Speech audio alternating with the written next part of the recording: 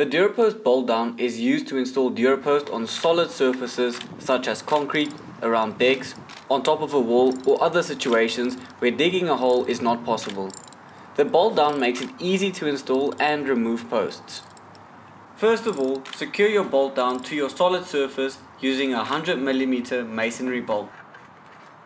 The post then slides into the bolt so that the post center sits between the two arms. Fix into the post through the largest bolt down holes using self-drilling screws. Here is an example of DuraPost bolt downs in use.